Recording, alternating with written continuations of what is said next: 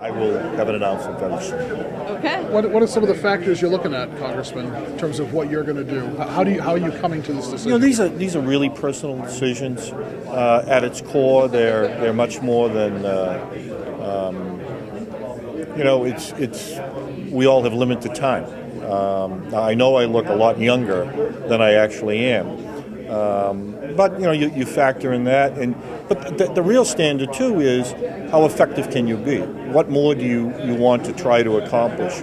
Or are there initiatives that you feel that are important that you can advocate for outside of Congress? So it's a weighing and a balancing of the equities. Do you still enjoy serving in Congress?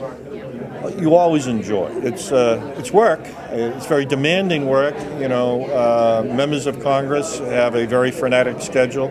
I serve on foreign affairs, which you know, takes you to faraway places and not necessarily hospitable destinations.